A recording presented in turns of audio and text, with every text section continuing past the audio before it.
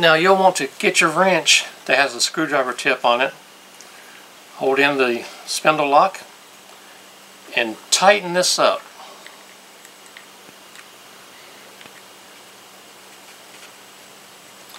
Now what this does, as you tighten it up, the screw's going to be pushing down the washer, and the washer's going against the sanding drum, which is made out of rubber, is going to make it expand, holding the sanding sleeve on there tighter. Hopefully that made sense to you. Okay, here we go. We'll start it on low. There we go.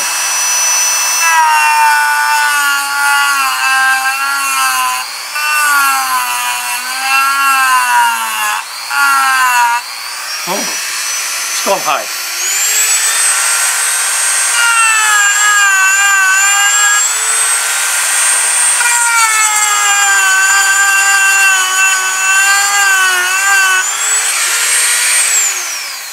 And now I'm going to see how much pressure I can put on there without it bogging down.